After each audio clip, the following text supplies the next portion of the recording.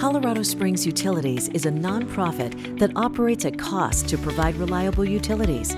To meet state regulations and support growth, significant infrastructure investments are essential. Our 5-year plan includes necessary rate increases to fund these improvements and sustain our century-old quality service.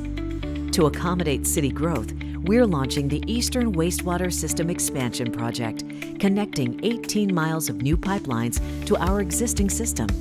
The new pipelines will pump wastewater from the eastern part of the city to an existing treatment plant.